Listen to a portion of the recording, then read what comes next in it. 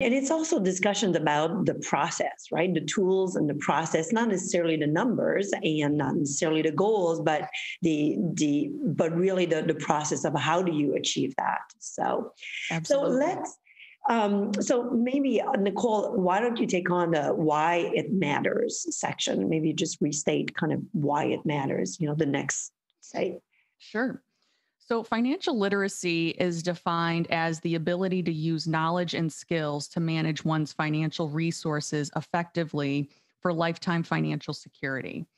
Financial literacy is more than knowing financial facts, it is also understanding and applying this financial knowledge to the parts of our lives that depend on sound financial management, managing monthly bills, budgets, credit cards, and loans, having a savings plan for the future, deciding where to live and buying a first home, getting married and providing for a family, or starting a business and planning for retirement. Without a stable foundation of money management skills and an understanding of financial issues, individuals are less able to optimize their welfare and are more vulnerable to making questionable investments or to exploitations. This can even have larger repercussions on a state and national level, as it can lead to higher safety net usage, social safety net usage, inability to achieve financial independence, and overall lower quality of life for society, communities, and families.